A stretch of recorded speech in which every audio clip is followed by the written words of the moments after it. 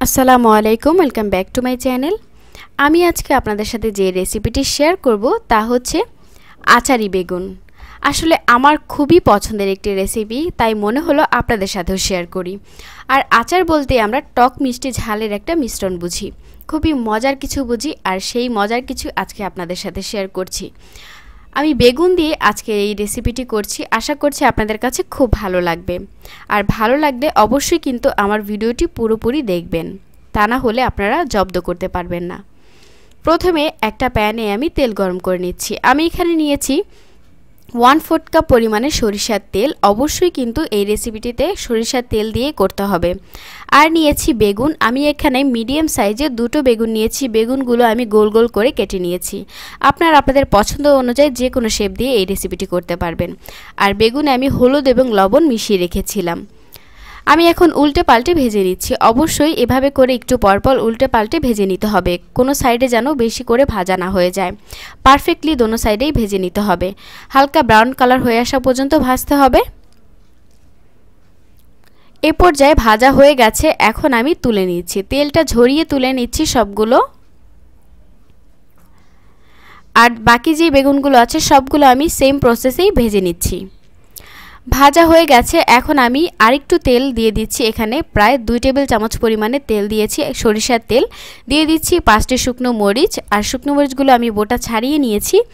1/2 চামচ পরিমাণে দিচ্ছি গোটা পাঁচফোড়ন। পাঁচফোড়নটা অবশ্যই দিতে হবে, যেহেতু আচারের একটা টেক্সচার আমরা চাচ্ছি। ভেজে নিচ্ছি প্রায় 30 সেকেন্ডের মতো। 30 সেকেন্ডের পরে আমি এখন দিয়ে দিচ্ছি 1/4 কাপ বা 1/3 কাপ পরিমাণে পেঁয়াজ কুচি। পেঁয়াজ কুচিটা একটু মিহি করে কুচি করতে হবে। নাড়াচাড়া করে আবারও খুব ভালোভাবে ভেজে নিচ্ছি।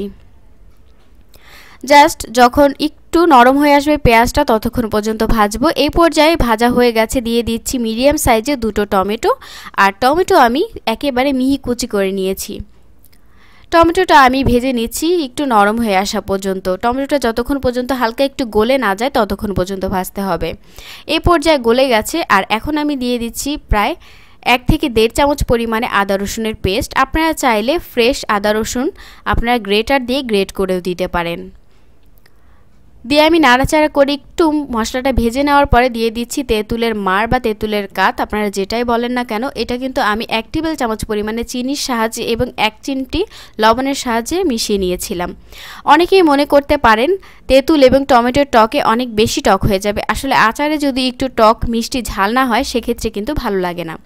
সামান্য পরিমাণে পানি দিয়ে দিচ্ছি। মশলা দেওয়ার জন্য দিয়ে দিচ্ছি 1/3 চা চামচ পরিমাণে হলুদের গুঁড়া, 1 চামচ পরিমাণে লাল মরিচের গুঁড়া এবং ধনিয়ার গুঁড়া 1.5 চামচ পরিমাণে। অবশ্যই জিরাটা ব্যবহার করা যাবে না। আর দিয়ে দিচ্ছি স্বাদমতো লবণ। সবগুলো গুঁড়া মশলা অ্যাড করা হয়ে গেলে খুব ভালোভাবে মশলাটা কষিয়ে নিতে হবে। মশলাটা ততক্ষণ পর্যন্ত কষাতে হবে যতক্ষণ পর্যন্ত উপরে তেল না ছেড়ে দেয়। এই পর্যায়ে একটু নাড়াচাড়া করে দেখতেই পাচ্ছেন উপরে কিন্তু হালকা একটু তেল ছেড়ে দিয়েছে। এখন আমি ভেজে রাখা বেগুনগুলো দিয়ে দিচ্ছি। সবগুলো বেগুন আমি দিয়ে দিচ্ছি, আলতো করে দিচ্ছি যাতে করে বেগুনগুলো ভেঙে না যায়। দিয়ে দিচ্ছি সামান্য পরিমাণে পানি, খুব ভালোভাবে বেগুনে মশলাটা ঢুকে যাওয়ার জন্য। নাড়াচাড়া করে মিশিয়ে দিচ্ছি ভালোভাবে মশলার সাথে। এই পর্যায়ে আমি বেশ কিছুক্ষণ অপেক্ষা করব।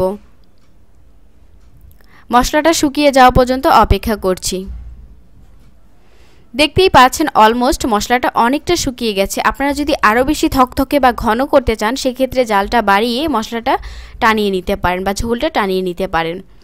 এখন আমি সার্ভিং ডিশে সার্ভ করে নিচ্ছি। আসলে আপনারা ভাত, পোলাও যে কোনো কিছুর সাথে এই রেসিপি সার্ভ করতে পারবেন। খেতে অসম্ভব মজার এবং বাসায় ট্রাই করলেই বুঝতে পারবেন আমার খাওয়া বেগুনের রেসিপির মধ্যে বেস্ট একটা রেসিপি। ভালো লাগলে অবশ্যই আমার চ্যানেলে লাইক করবেন, কমেন্ট করবেন এবং শেয়ার করতে কিন্তু ভুলবেন না। যারা এখনও আমার চ্যানেলটি সাবস্ক্রাইব করেননি তারা অবশ্যই সাবস্ক্রাইব করে ফেলুন এবং পাশে যে বেল বাটন আছে সেটা ক্লিক করে দিন। এতে করে আমি যখন ভিডিও আপলোড করব সবার আগে আপনার কাছে পৌঁছে যাবে। ততক্ষণ পর্যন্ত সকলে ভালো থাকবেন এবং সবাই ভালো রাখবেন। আল্লাহ হাফেজ।